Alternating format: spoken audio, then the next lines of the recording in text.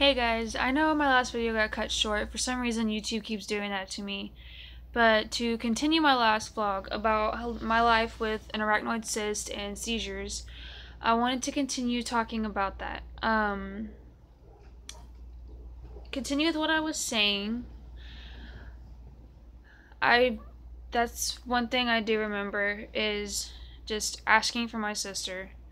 I don't remember a lot about that, but I do remember I asked for her. My mom was there with me both times. I think both times I was in there for 3 days. My mom, for those of you that know me and know my family, my mom is going to college to get a second certification. And she missed school to be in the hospital with me. Now, for those of you that know college professors, some of them can be understanding and some of them would just boot you out of class. But she stuck her neck out and did what a mother does. Sorry, I'm a little tired. Did what a mother should do, and she stayed up there with me. The first time, like I said, the first seizure I ever had. I was out of it. I was scared, really weak. I was tired. I had a headache. So I mainly stayed in bed most of the time unless they were doing tests. They did a MRI. My first seizure, they did an MRI at UTMB Galveston. They also did, I think they may have taken blood from me. Sorry guys, like I said, I am tired. It is 1:35 in the morning. They took blood. They did an EEG. I think they did an EKG as well. The second time I was in the hospital from a seizure, they did blood work. They did a CAT scan. And then when they transferred me to Clear Lake Regional, basically it was just for observation. Most that happened was doctors came in to talk to me, checked on me, they upped my dosage, they gave me an opportunity to go home the day that my actual neurosurgeon came in there.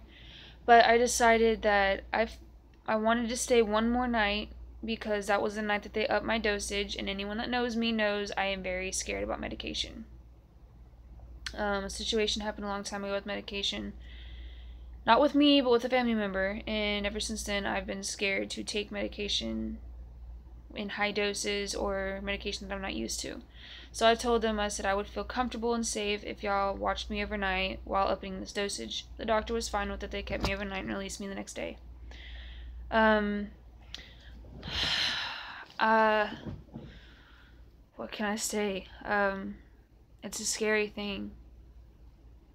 Guys, if someone tells you there's something wrong, you need to go with your instinct and take them to the doctor, because a long time ago I was complaining about dizziness all the time.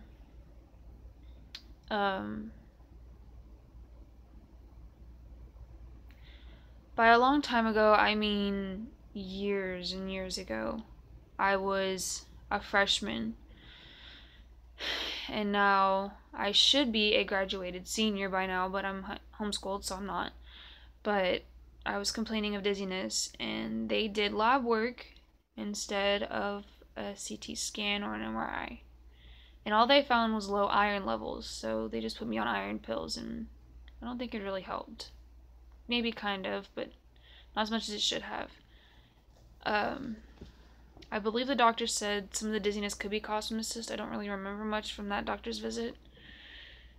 But if someone says something is wrong with them, ask them to tell you what they mean and get them to a doctor. I know I've really been talking mainly about my life with seizures instead of the arachnoid cyst and the seizures. So what I'm going to do is I'm going to do another video. Yes, I know you're thinking, oh my god, another video. But I'm gonna do another video, and it's gonna be about my arachnoid cyst. So after this video, you can watch it, comment anything you have any thoughts of.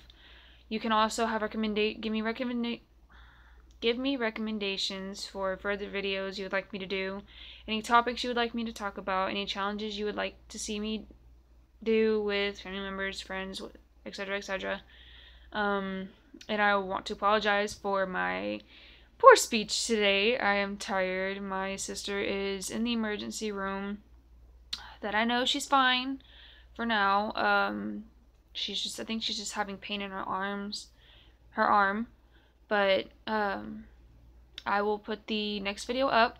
You can go watch it, like it, subscribe. But that's it for this video, guys. Thanks.